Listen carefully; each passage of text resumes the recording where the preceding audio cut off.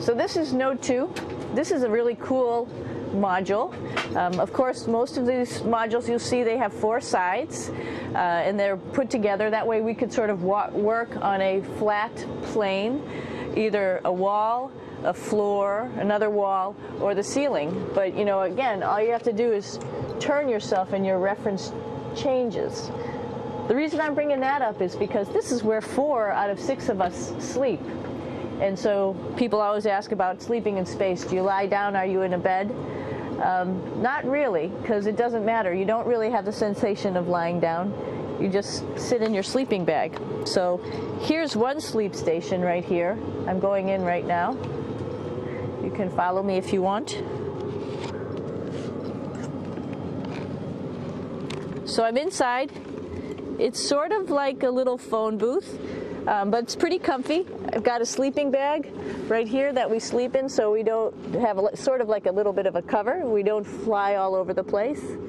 But you know, you can sleep in any orientation. I have it sleeping, feeling like I'm standing up right now, but like you saw, I'm on the floor. But it doesn't matter if I turn over and I sleep upside down. I can't have it. I don't have any sensation in my head that tells me that I'm upside down, so it really doesn't matter.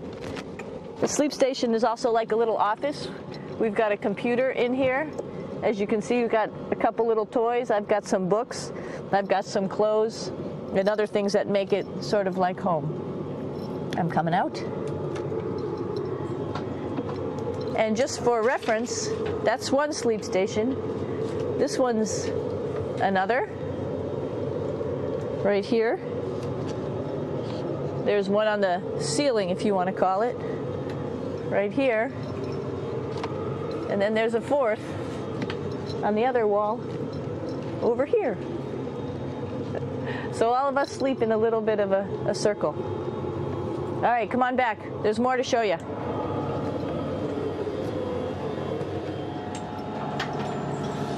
I know that there's some questions about how to use the bathroom and how do you actually live in space like normal, like at home. I mentioned real quickly about getting up in the morning and brushing your teeth and washing your face. Well, how do you do that?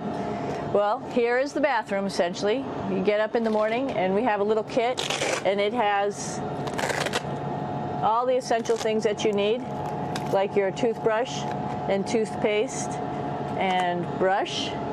See how much better the brush makes my hair look? I'm just joking. It still stands up straight. It doesn't matter where you are. It's always going to stand up straight while you're up in space. A lot of people ask about toothbrush and toothpaste. So, luckily enough, toothpaste, you can do it upside right this way, is sticky, and so it sticks to your toothbrush. No problem. Another cool thing is that water sticks to your toothbrush too. If you can see it, I'll have some water come out. The water is pretty neat up in space. It'll stick to your toothbrush and it will make a big bubble, and that's just by surface tension. And then you can drink it. So a lot of people ask about what do you do with the toothpaste after you brush your teeth.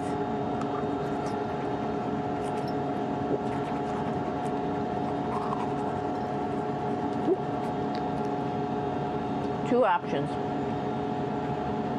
Swallow it, and it's sort of like mouthwash, but it tastes a little gross. Or you can just spit it out in a paper towel, and then you don't have to worry about it. Swallowing thing I wouldn't recommend at home. I'm only up here for 4 months, so it's not that bad. One of the most pressing questions about living in space, of course, is the bathroom. So let's take a look at that little piece of work. Come on in.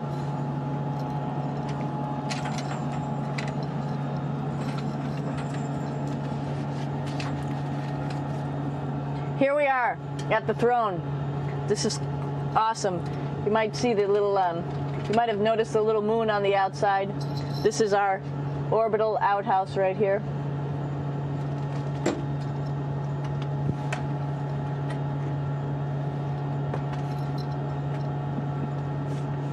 And of course, it serves for two functions.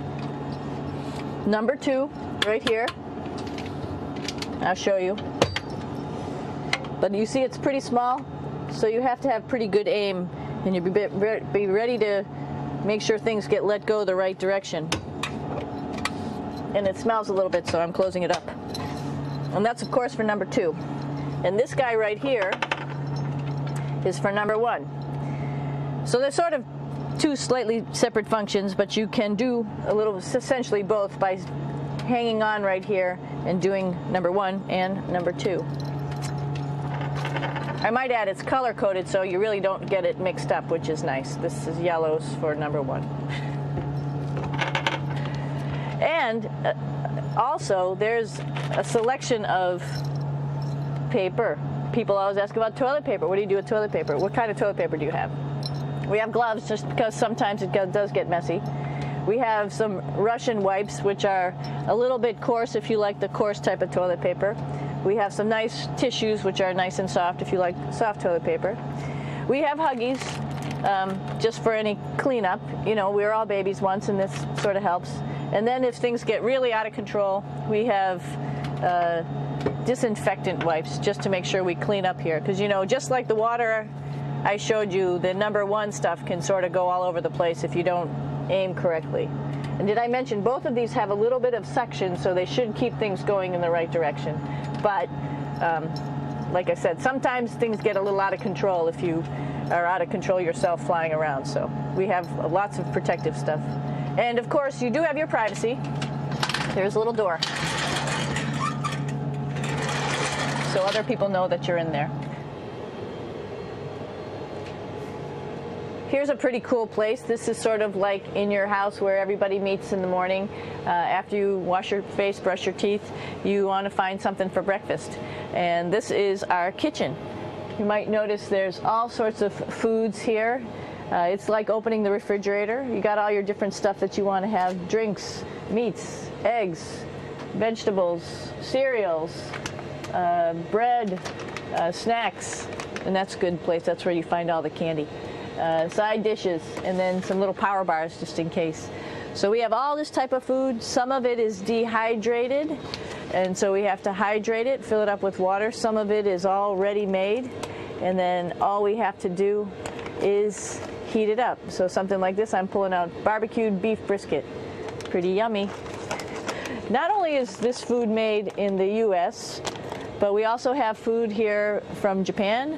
We've got Russian food. As you can see, all these red containers are filled with food that's from Russia.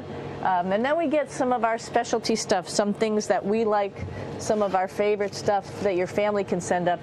In fact, I like fluffernutters, and so I got sent up some fluff so I could make my fluffernutter with peanut butter.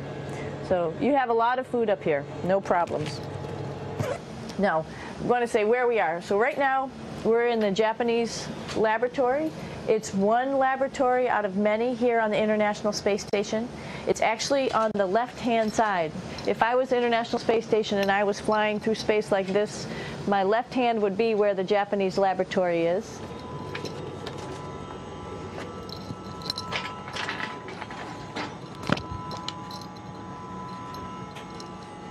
So now again, we're on the right-hand side, all the way on the right of the International Space Station. This is Columbus, the European module.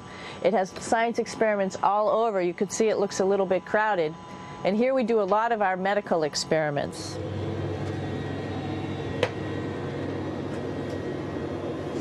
Here we are in the U.S. laboratory.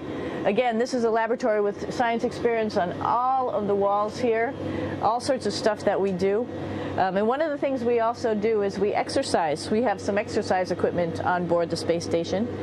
We need to do that because we lose bone density and muscle mass while we're up here, and that's a result of not having to fight against gravity. So how we keep ourselves in shape are with a bike, a treadmill, and a weightlifting machine.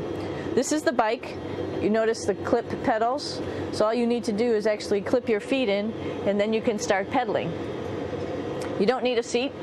because you don't sit down. Actually, I haven't sat down for 6 months now, so you don't need any type of seat. Just make sure you're held in with your pedals.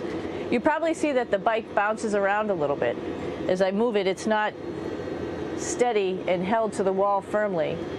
And the reason for that is the space station is pretty big. You saw that there's also solar arrays on the space station. If we start putting any forces into the space station, it's going to make those solar arrays bounce around a little bit. So to prevent that, the machines bounce around a little bit, move around a little bit, and that way we don't put any forces onto the structure of the spacecraft out to the solar arrays. All right, a little farther on. Come on.